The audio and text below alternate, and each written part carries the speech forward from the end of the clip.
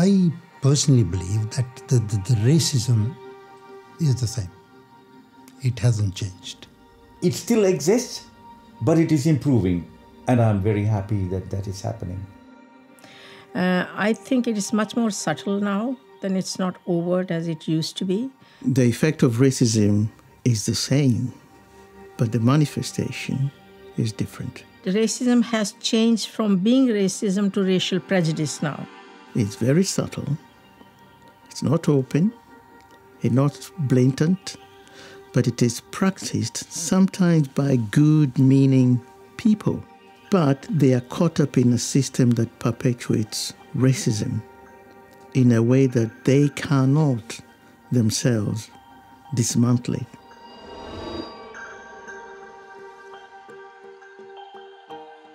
It emerged was as a heritage of slave trade, right? Because at that time, people in this country have never come across black people. Now, having lived with black people now, and going to university, going to college, working with, that has gone. They don't believe that, there is any genetic difference. But prejudice is still there. People think that racism is no longer an issue. And therefore, the commitment, the enthusiasm is no longer the same. They have this white circle around them and think that people coming from another part of the world may not appreciate, and they will dilute their way of life. That is the first threat. Older people's knowledge will help, but depends how those older people impart that knowledge. And that's the key to it. I think that every young person needs to know what their roots are, what their history is. That's what makes us what we are. Rather than creating a prejudice in our children's mind, we need to have proper perspective. And I don't know how many people who are carrying this baggage will be able to become objective about it and talk about it in a historical context rather than making it too personal.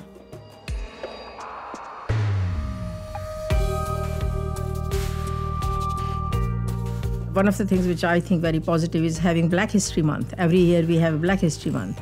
And if a lot more white people went and saw those exhibitions and participated in black culture, black music, then one of the things will be raising awareness that way. Particularly with children, the here and now is all it's ever been.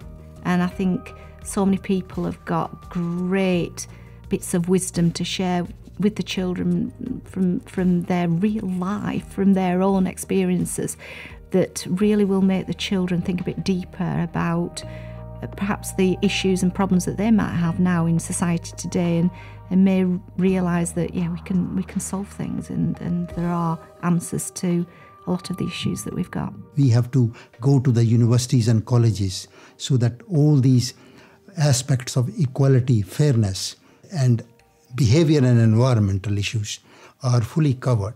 I think it is very necessary for the older people to have gatherings, different gatherings and occasions where they can entertain young people, to talk to these young people about how we were brought up and our experiences. Older people and the younger people have got to be associated, and then it will help to break down some barrier.